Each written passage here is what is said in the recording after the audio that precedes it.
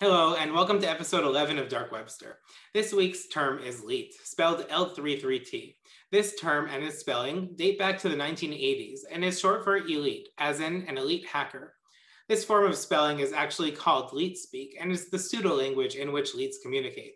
It basically involves replacing certain letters with other letters, numbers, or symbols. So for example, O's become zeros, and the suffix ER is spelled XOR.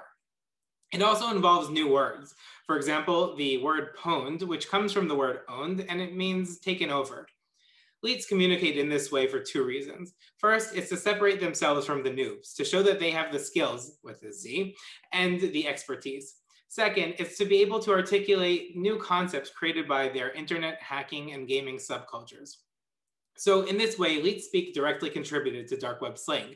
The idea of creating specific words to divide people in the know from everyone else and to explain new types of schemes and tools is exactly why we need to do this series on dark web slang in the first place. Thus, we began as noobs, but after nearly 3 months of reviewing the fundamentals of dark web slang, we can say that we're much closer to becoming leets, to really understand what they're talking about on the dark web. In this way, this concludes our first season, if you will, of DarkWebster, where we overviewed the fundamentals of dark web slang. From here on, we're going to be looking at more specific types of cybercrime and terms associated with them. So thank you very much for tuning in. Watch the older videos in case you don't know anything and if you want to review it, and we'll see you next time.